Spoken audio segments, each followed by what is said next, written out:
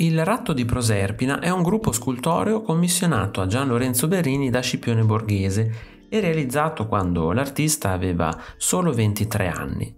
L'opera ci racconta una storia presa dalle Metamorfosi, antico poema del poeta romano Ovidio. La bella Proserpina, figlia di Giove e Cerere, dea della fertilità, fu notata da Plutone, signore degli inferi, che la volle a tutti i costi come sposa. Così, un giorno, la rapì e quando lo venne a sapere Cerere, questa provocò una grave carestia sulla terra. Intervenne Giove, che ottenne il permesso di far tornare per metà dell'anno la figlia sulla terra, per poi passare l'altra metà nel regno di Plutone. È così che ogni anno, in primavera, la terra si ricopre di fiori, per poi addormentarsi di nuovo in autunno. Bernini fissa l'istante del rapimento. Proserpina stava raccogliendo dei fiori fuori dalle mura di Enna, in Sicilia, quando venne colta di sorpresa.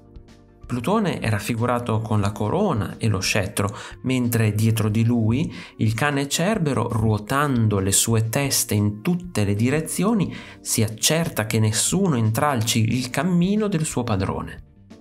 Proserpina cerca di liberarsi dalla stretta di Plutone, allontanando con la sua mano il volto del dio, ma lui la trattiene con forza, stringendo le sue dita nel fianco e nella coscia della donna.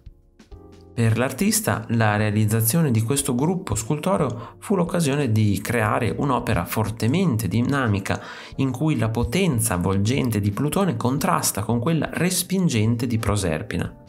Il risultato è un movimento a spirale, determinato dalle due figure che si avvolgono l'uno nell'altra. In questo modo Bernini è riuscito a fissare nel marmo la forza stessa che produce la torsione. Il gruppo, per la sua teatralità, per il forte senso del movimento, è un'opera pienamente barocca. Il gruppo scultoreo va osservato da tutti i lati per cogliere i molti punti di vista che Bernini ci mette a disposizione, sviluppando l'opera nello spazio a 360 gradi. Seguite le linee di forza create dai due corpi e cogliete i 1000 particolari attraverso cui l'artista ha reso la consistenza della materia, come la morbidezza della carne di Proserpina o la fuggente lacrima sul volto della ninfa, che dimostrano uno stupefacente virtuosismo.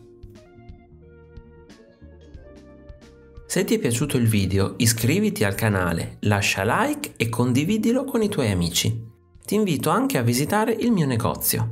Un saluto e al prossimo video di Artesplorando.